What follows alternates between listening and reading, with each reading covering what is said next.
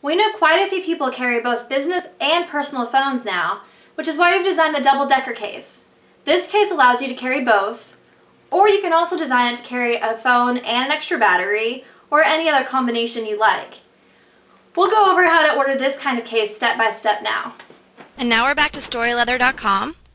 Let's go down to the Customize Your Own tab and scroll down to find the double-decker case. We'll click on the image, and now we'll be able to start the customization process. You'll notice on this one there are a lot of exterior color and patterns.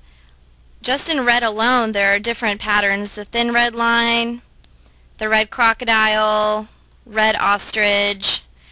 To make our case, we're going to choose the red lychee pattern, and a box will appear on the right hand side showing the color we chose. Let's scroll down and choose the matching interior. This time I'm going to choose a contrasting interior, and you'll notice another box has appeared, and so we have red and black as our main colors.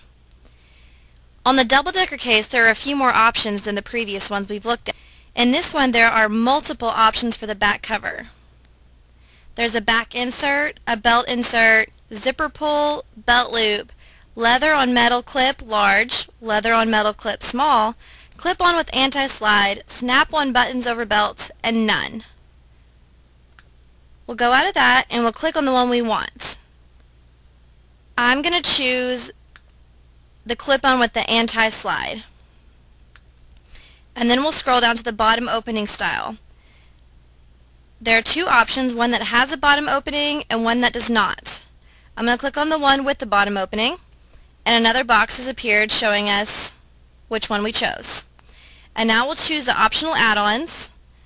Again, there's no thanks, a leather hand strap for $5, a leather carrying strap for $5, an adjustable leather shoulder strap for $10, and an adjustable leather lanyard for $10. I'm going to click on no thanks because we already have the back cover with the anti-slide clip, and so I don't think we need a additional carrying strap. And now let's move on to step number 6, personalization option number 1. As we mentioned in the previous case, this is complimentary up to 10 characters and all caps only. I'm going to leave this one blank, and we'll move on to step number 7, personalization option number 2. Number 7, personalization option number 2, which is a $10 add-on logo stamping. Again, it's limited to a 1" by 1" image, and if you choose to do so, you would click Browse and upload the image that you would like to add.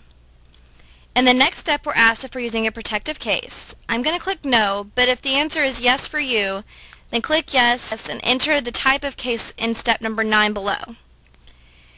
And let's go ahead and move on to step number 9, where we will specify the make and model of our phone. I will enter Apple iPhone 4, and since I'm not using a protective case, I'll go ahead and let them know that that's what I'm doing.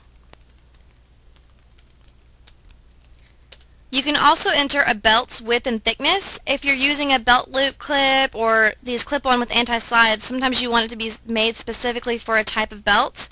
If you don't, then just simply leave that part blank and they'll make it to the standard width and dimensions. This is also where you would enter any other special requests you may have. If you don't have any and you're all finished, then you might want to look over all of your options that you've chosen, since this is a particularly difficult case to order. Make sure the color patterns of your exterior and interior are what you wanted. The back cover is what you chose. The bottom opening style is the style that you requested. If you chose any add-ons or personalization, double check those. And then scroll down and add to cart. And that's it. We hope that cleared up any questions you have, but if you do happen to have more, please call or email us. We'd be happy to help you design the perfect case for you.